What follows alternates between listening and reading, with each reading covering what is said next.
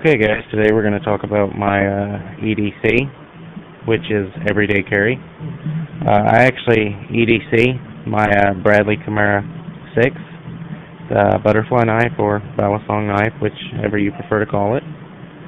But I had a lot of issues at first with, dinging up the blade because I do use it and getting rust in there from it getting wet. So as you can see, what I've done is I've polished the blade. But like I said, this is my my EDC. I carry it everywhere. I use it for work. I use it for any purpose I can think of. It is latchless. It is also my EDF, or everyday flipper, which I'll give you some footage of that if you'd like. Just a small video at the end of this of me flipping it.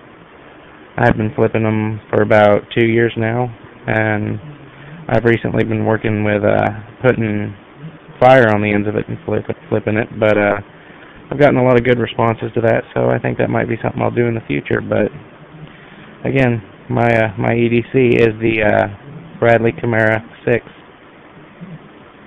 I hope y'all like it.